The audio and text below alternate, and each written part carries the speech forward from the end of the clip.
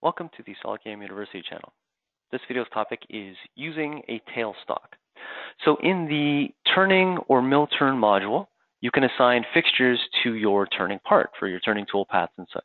And as you can see on my screen, I currently have solids that represent my main spindle, my jaws, and something that represents the tip of my tailstock.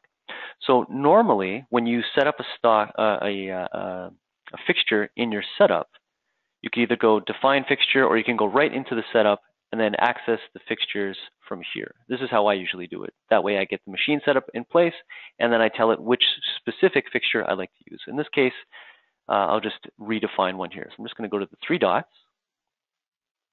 and that'll bring me to my fixture definition screen. You can already see there's that kind of standard cross-section of the jaws that are pop up. And we've covered this in a previous video where you can go through all this and give the dimensions of each one of these standard fixtures.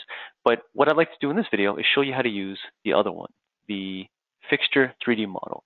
The user-defined, just to cover it here, is essentially the same sort of thing. It's just you're just going to choose a SolidWorks sketch and then get that to represent your standard cross-section. But here I'd like to go full-on 3D model. And you'll see this window is similar to when you define your stock and your target. You're basically just choosing a solid that represents the fixture. In this case, it's the main spindle and the tailstock. Now, I've already done various combinations of this, so I'd like to go through those and show you how that works. So in my setup, you can see I have main jaws and tailstock, just the tailstock, and something I've called one solid. I'll show you why I've done this, each one of these, to show you the reason behind each one. So let's say, for instance, I've done both solids,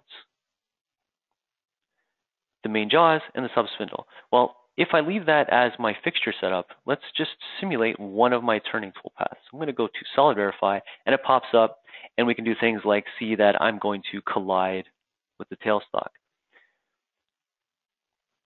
Now, if I go to turning, however, it only shows the main stock. So that is because in that fixture definition, it only really wants one solid. It only really understands the first one that I clicked on.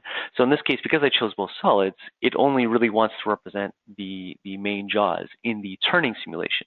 So as we saw in the Solid Verify, it sees both because, again, that's kind of a carryover from the milling side where it would see all the solids that you select.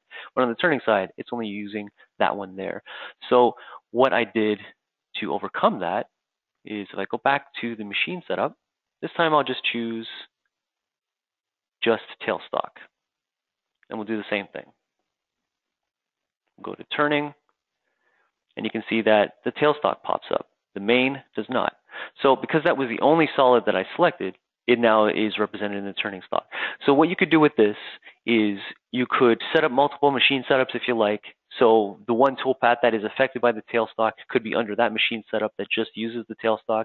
You can do that. You can flip back and forth so that in your simulations, it shows one fixture or the other.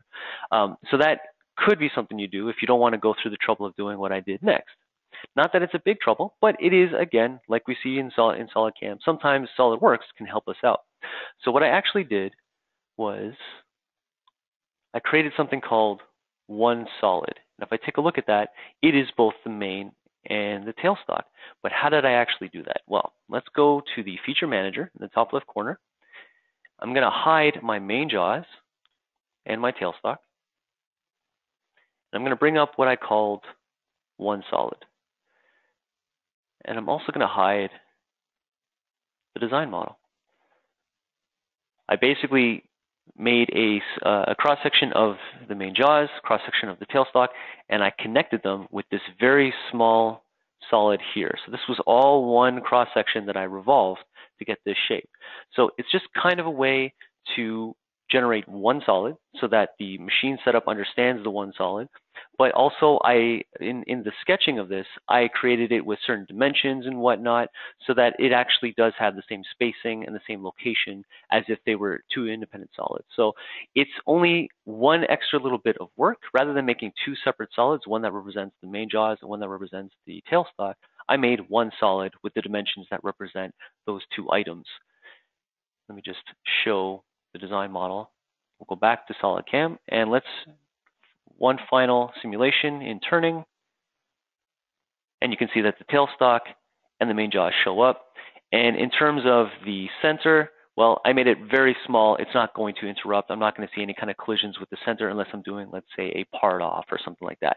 So in this case, I now have the main jaws and the tailstock, and I can do my collision detection against them. I can use them for any other purpose that I would need inside the simulation. Any questions on this or anything else from SolidCAM, you can always call us at 1-866-975-1115, extension 2. Send us your questions or your parts for review in our ticket system at solidcamsupport.com, or stay tuned for the rest of the videos on this YouTube channel. Thanks for watching.